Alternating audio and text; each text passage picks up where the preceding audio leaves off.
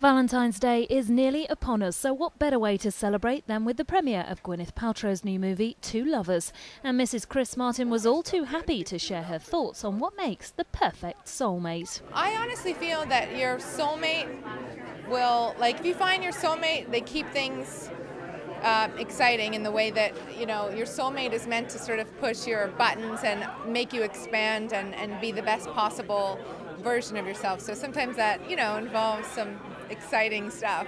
Exciting stuff, eh, Gwyneth? Let's just move on to the film, shall we?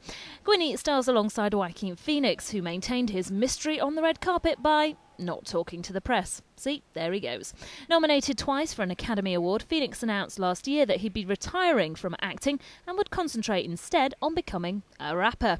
He's apparently built a studio in his home and he's not signed up for any more movies. And one man who was just as shocked as the rest of us to hear the news of his early departure from films was director James Gray. He didn't even call me to tell me, and I found out about it. My wife called me into the kitchen. It was on the computer on some website. Look, Joaquin's quitting acting, and he looked like, Rasputin or something.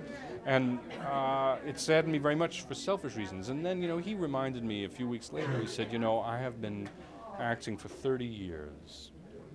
And if you did something for 30 years, at the end of that road, you might be a little tired yourself. And you might be a little tired that I've still not told you the plot. So, back to the movie. Joaquin plays a young Jewish bachelor who moves back in with his parents after suffering a bad breakup. His parents then try to set him up with a friend of the family, but his heart only flutters for the glamorous blonde who moves in next door. And guess who that is? Yes, it's Gwynnie. Anyway, it seems playing a shiksa goddess, a Yiddish term that you'll know if you've seen Sex and the City, is a role that Gwyneth feels pretty at home with. I'm every Jewish man's dream. I've got blonde hair and I'm a Jew. It's perfect. They chase me at all the parties, even though I'm married. Does Chris know about this?